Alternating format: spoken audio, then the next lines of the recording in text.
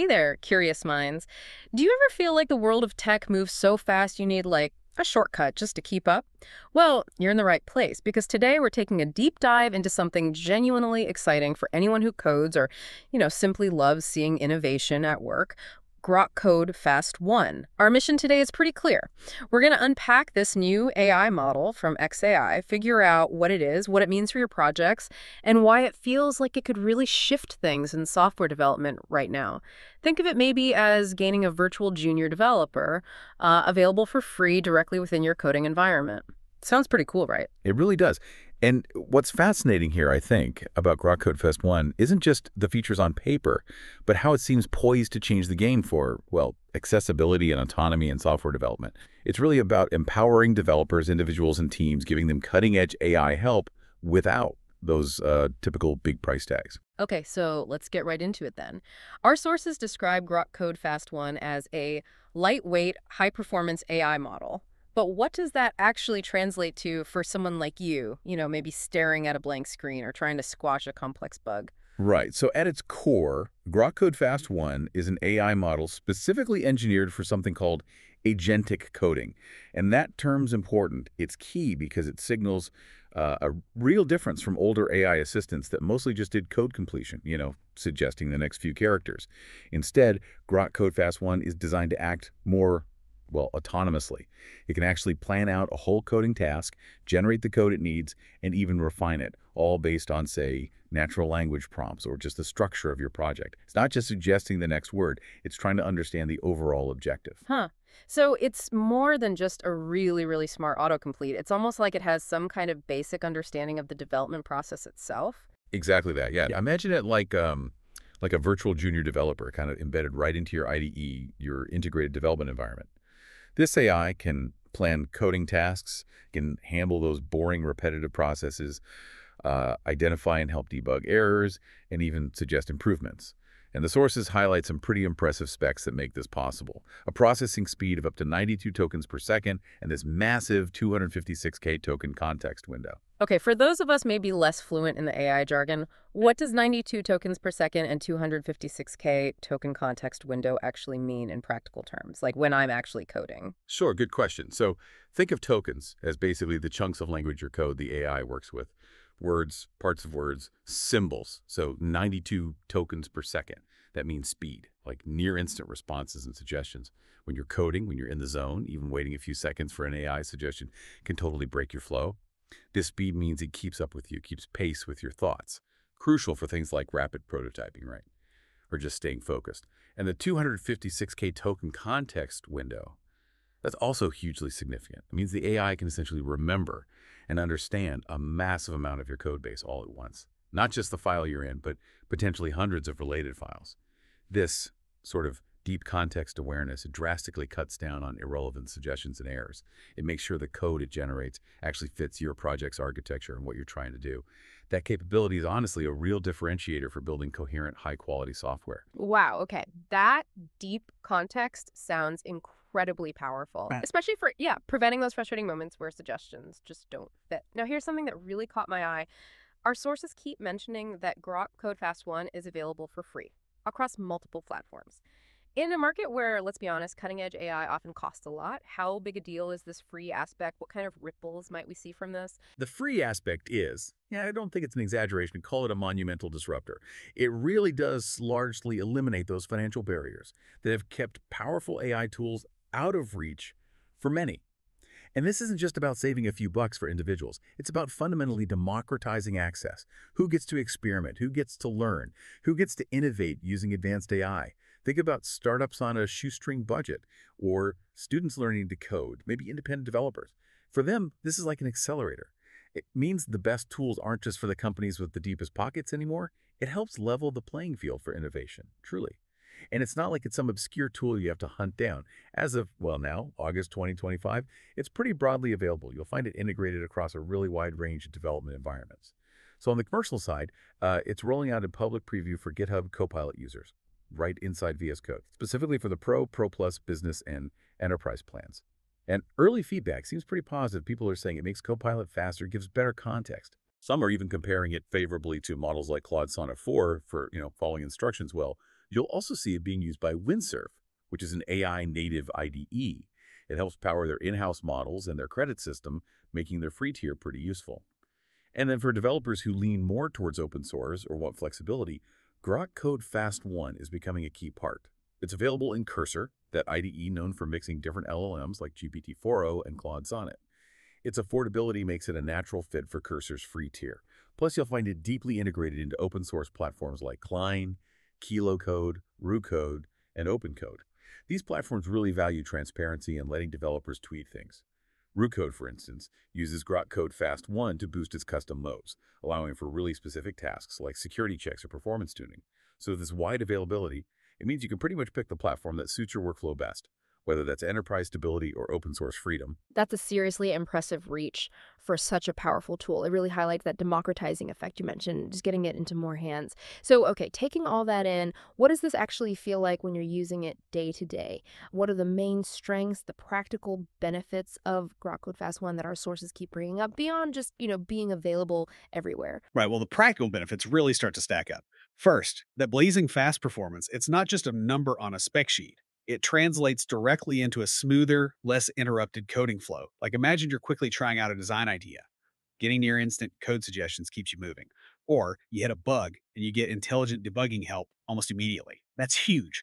And that 256K context window ensures the AI isn't just like randomly guessing. It actually seems to understand the larger puzzle you're working on. Then there's the agentic coding part itself. This really changes how you interact with the AI. Instead of just finishing your lines of code, Grok Code Fast 1 can actually plan out a series of steps, do them, and even suggest fixes for tests.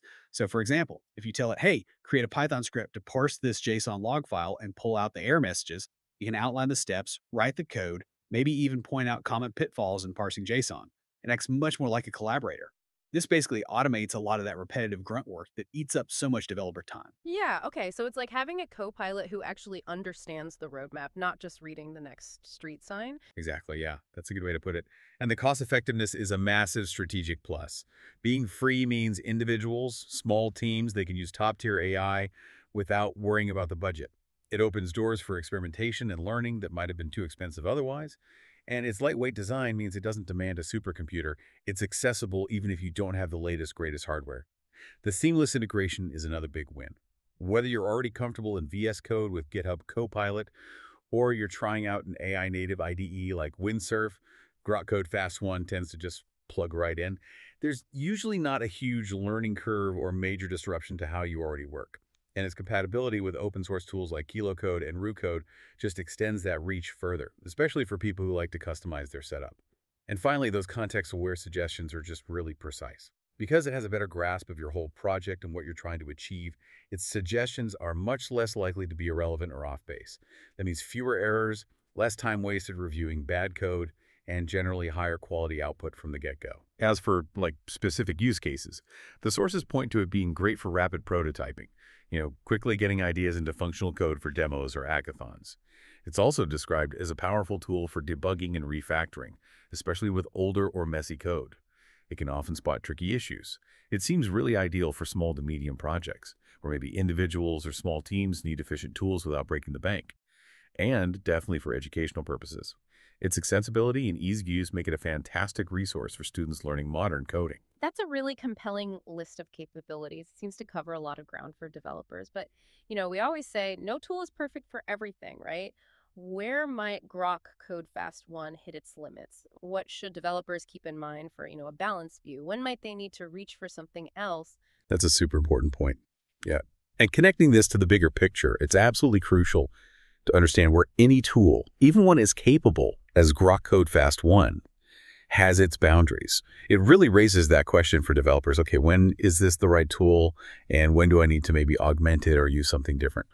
So our sources do highlight a few things. For really complex or highly novel projects, Grok Code Fast 1 might need a bit more guidance, more detailed prompting, maybe some back and forth refinement to get the best results. It's excellent at solving known problems, common patterns. But if you're tackling something genuinely unique, like a totally new software architecture or a very abstract concept, you might find you need to guide it more explicitly. Or maybe break the problem down into smaller chunks it can handle better. It's probably not going to, design a revolutionary new operating system from scratch on its own. Another limitation that comes up is its lack of native multimodal support. Basically, this means it doesn't inherently process things beyond text and code. So if your application involves, say, understanding images or video as a core part of the coding task, like maybe you're building an advanced medical imaging app or something, Grok Codefast 1 wouldn't natively handle those visual inputs. You'd need to bring in other specialized tools for that. Right. So brilliant with code, but it doesn't see pictures or video, at least not yet. Exactly. And for those truly massive, intricate, multi-file projects we talked about, while its context window is impressively large, developers might still find situations where they need to complement it. Maybe use it alongside other tools, or even more advanced, perhaps larger models for specific complex parts. The sources mention things like potentially Claude 4 or GPT-5 for achieving that absolute maximum precision, or just handling the sheer scale of some really monumental projects. You can think of Grok Codefast 1 as maybe your super efficient core assistant, your go-to. But sometimes, for those really grand challenges, you might need a team of specialists. It's more about building an intelligent tool chain rather than expecting one single tool to do absolutely everything. That makes total sense. It's about having the right tools in your toolbox, maybe a combination of them, for whatever job you're tackling. So let's try and bring it all together then. In a world that's just brimming with AI coding assistants, new models popping up all the time, what's the real differentiator here? What should make developers really sit up and pay attention to Grok Codefast 1? What makes it stand out? I think what's truly compelling, what really makes Grok Codefast 1 stand out, is its unique combination, its balance. It hits this sweet spot between speed, affordability, and that deep agentic intelligence. It's not just fast or just free or just smart. It's the way all three work together that creates this really practical, really empowering solution for developers. It delivers genuine, tangible value without that premium price tag, which lets developers move quicker and focus their energy on the higher level, more creative problem-solving aspects of their work. The source is really painted as a forward-thinking tool that crucially widens access to these advanced AI capabilities. And whether you prefer the transparency and flexibility you get with open-source integrations, things like KiloCode or Klein, or you need the stability and maybe enhanced features within commercial platforms like GitHub Copilot, Grok Codefast 1 seems to have carved out a really significant niche. It genuinely empowers developers to work smarter, not necessarily harder, by handling a lot of that heavy lifting intelligently. That's a great way to synthesize its value. Yeah, that balance seems key. So if you're listening and you're ready to give this a try, getting started sounds pretty simple. Our sources say you basically just need to enable Grok Codefast 1 in the settings of whatever platform you're using, like in GitHub Copilot's feature settings, or install the right extension from, say, the VS Code Marketplace.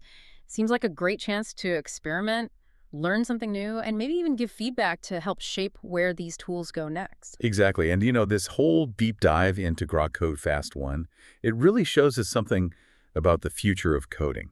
It's becoming more and more collaborative, not just between humans, but significantly with these intelligent AI agents, which I think raises a really interesting question for all of us, for developers.